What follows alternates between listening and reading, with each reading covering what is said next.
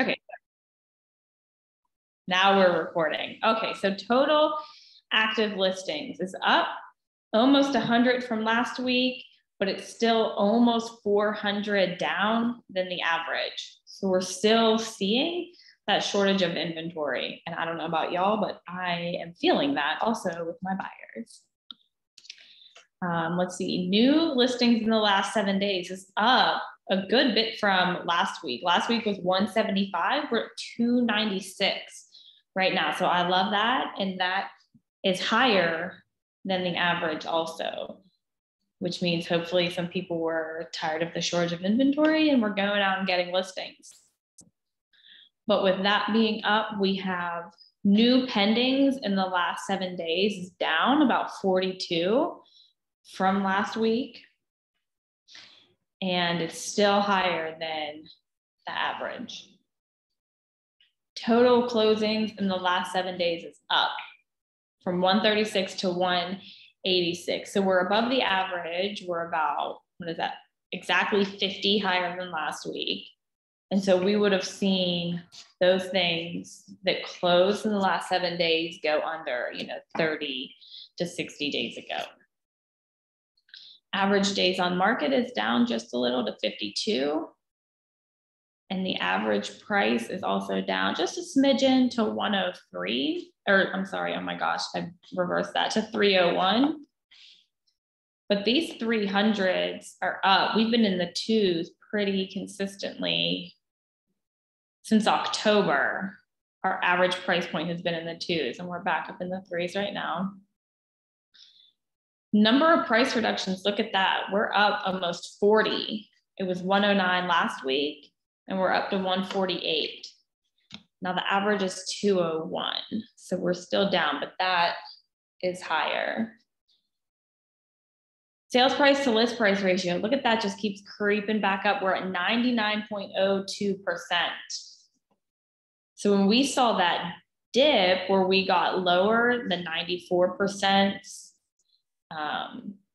a little while ago, I was doing pockets of areas and finding neighborhoods that were, selling for higher than the county average and making that, a talking point to those particular areas that I was farming. But we're back up to the 99%. So that's interesting also. That goes to that, buyer's demand. Number of expires since last week is up 8. We're at 58. In new agents, we are at 8680, which is up from last week also. And our interest rate is also up from last week. We were at 6.75 last week. We're at 7% this week. So interesting numbers. Everything's kind of going up except for the new pendings that went down. And average days on market went down. Any thoughts? What are y'all thinking or feeling out there working with your clients? Do these numbers reflect what you're feeling or what your clients are going through? Anyone? No, I didn't think so. Question. Yes. So what makes the average price go up?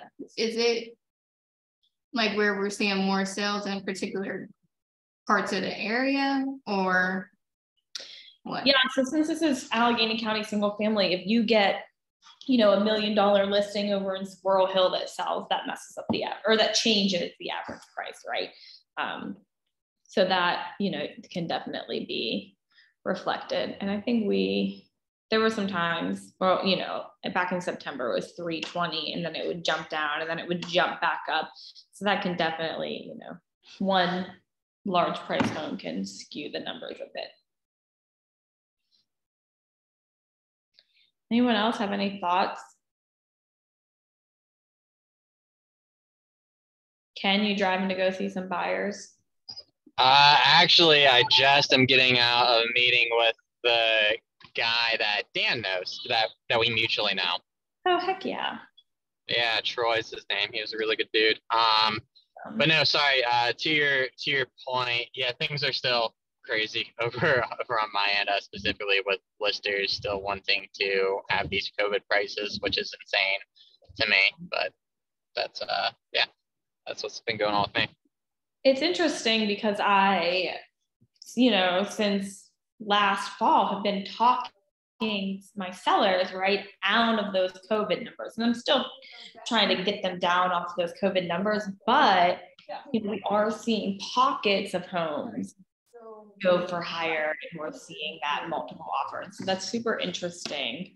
That things are still going really fast. I set up a showing for tonight. A house got listed yesterday, and I got a text this morning that there's multiple offers, and we're like, okay, we haven't seen it yet. This is where we're at again. And so that in my buyer's mind who have to sell also, they're taking that and they're like, okay, and it's just about being in the right location and being priced right. And so loving these numbers.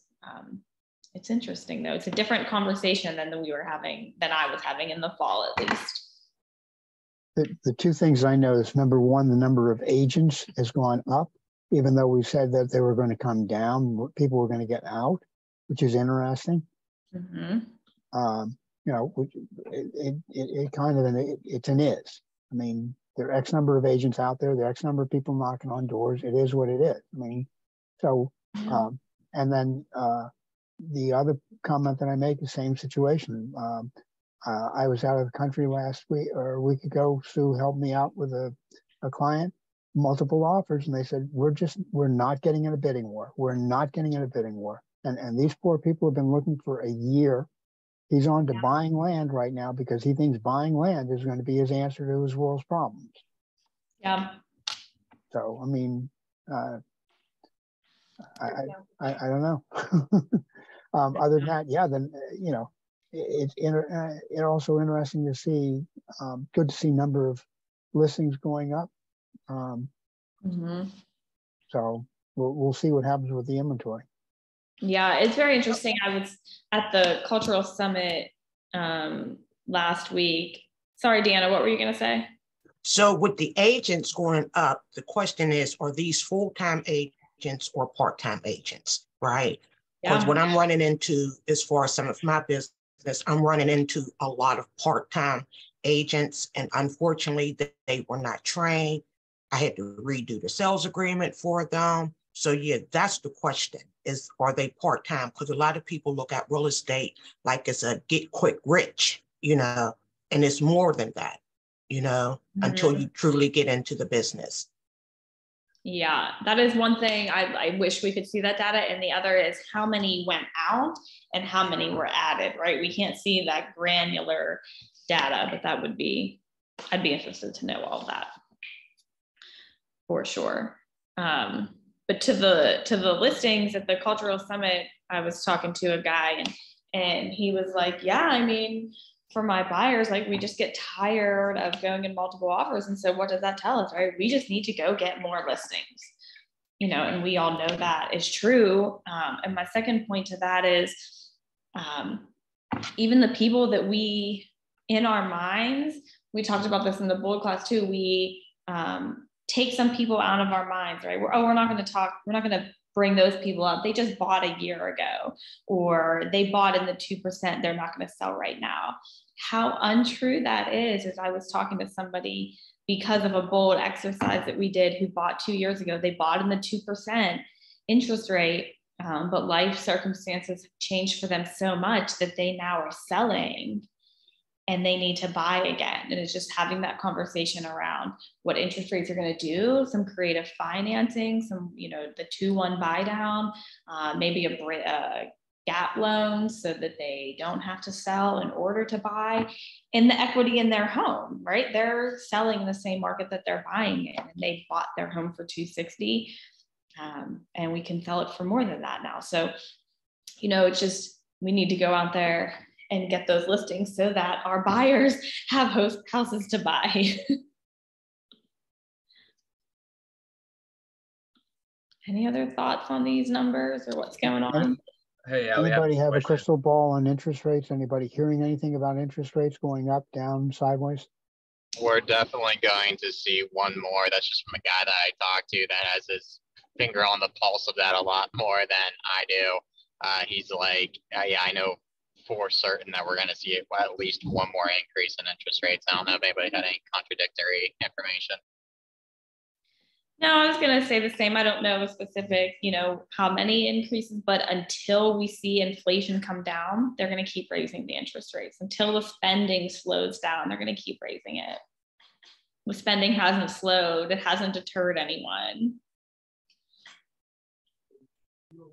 Inflation rate in Argentina is 200%. So think about that one. Thank you for putting that into perspective. That is high. What were you going to say, Jordan? Was that you? Yeah, I had a quick question in regards to inventory of how to analyze and interpret this data. Mm-hmm.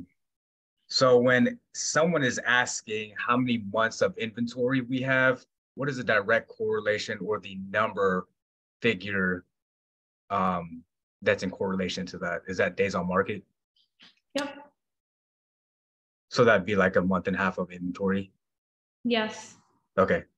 Thank you. Does anyone have any better information on that? There's another cooler way you can figure that out, but like the rough, quick and dirty of it is, yep, we've got average days on market is 52. So that's about our inventory. And which a seller's market, right? Does everyone know this? A seller's market is 6 months or less on market. A balanced market is 6 months of inventory, and a buyer's market is more than 6 months. So imagine these sellers who have been watching the COVID market and tell them that 5 months on market is still a seller's market. They would have a heart attack.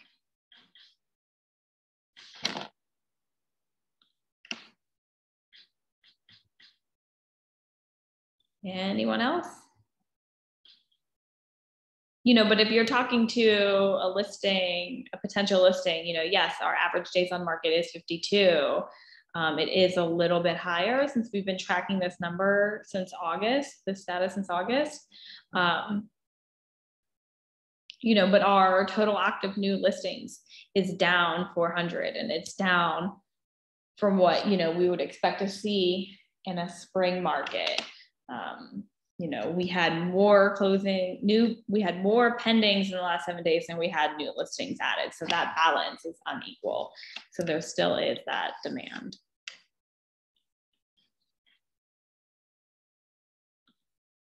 Any other thoughts, comments, concerns, questions?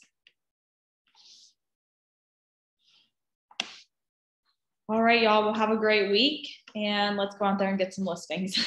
Thanks, Allie. See y'all later. All right, thank you. Bye.